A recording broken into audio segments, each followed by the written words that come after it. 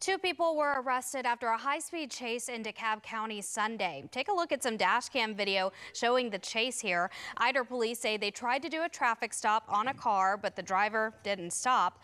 Officers say the car went upwards of 100 miles per hour on county roads and Alabama Highway 75.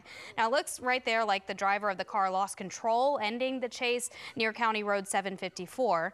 Officers say they took the driver and passenger to the Ider City Jail.